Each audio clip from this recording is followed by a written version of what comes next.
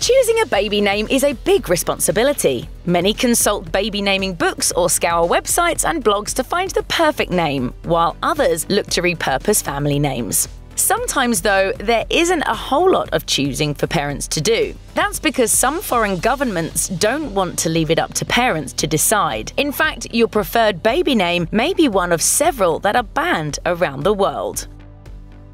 Sorry, Bond fans. If you're a James Bond fan, you might want to choose a baby name that honors the super spy. But if you're in Malaysia, you won't be able to name your newborn 007 or any number for that matter. Malaysian authorities came up with a list of undesirable names to prevent parents from giving their kids regrettable names, and number names made the list. Authorities also decided parents would not be able to name their children after colors, animals, bugs, vegetables, or fruits. Good thing Gwyneth Paltrow and Chris Martin didn't live in Malaysia when they had their baby girl, Apple. No surnames as given names. Although many countries ban names because they're unusual, Norway keeps the use of popular family names in check. The law in Norway says parents are not allowed to name their child a name that is traditionally a Norwegian last or middle name. Exceptions are made if you're from a different culture. Unfortunately for some parents, that means many last names common in Norway, like Hansen, Olsen, and Johansen, are off-limits as first names for their new baby. Gender-neutral no-go. Naming a baby isn't exactly a simple task in Denmark. Names are not only controlled by law, but they must also be approved by both the Ministry of Ecclesiastical Affairs and the Ministry of Family and Consumer Affairs.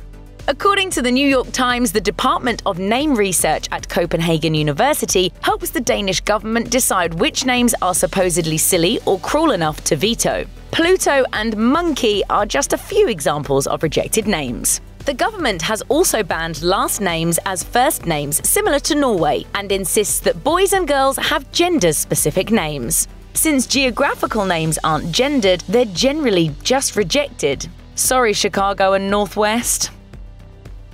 Meaning matters.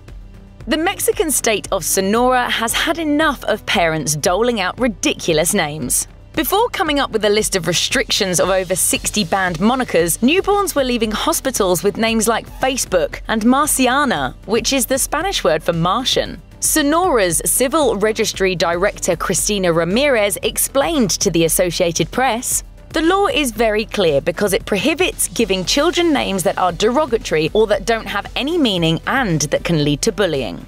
In Sonora, all social media-based baby names are out, as well as names that are also medical procedures, such as the very real case of a boy almost named circumcision, which, you guessed it, means circumcision. Stick to the list. Welcome to Iceland, a country of less than 500,000 residents and whose phone book categorizes people by only their first names. That's not Iceland's only naming quirk, however. Parents in Iceland have the option to either choose a baby name from a list of 1,712 approved male names or 1,853 approved female names, or try to get their chosen baby name approved by the Icelandic Naming Committee.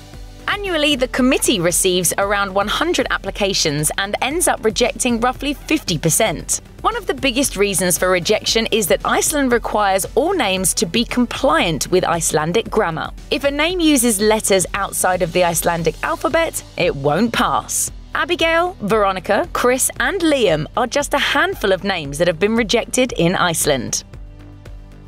Watch the character limit.